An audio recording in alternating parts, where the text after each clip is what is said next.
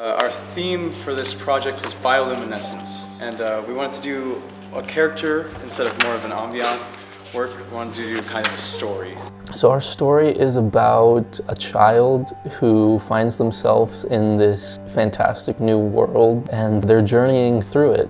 Yeah, we like the idea of this story kind of having a lot of different moods, going, from safety to danger, back to safety, to kind of through these odd experiences. I wanted to capture the different, environments that Joey was setting up with musical textures and things like that.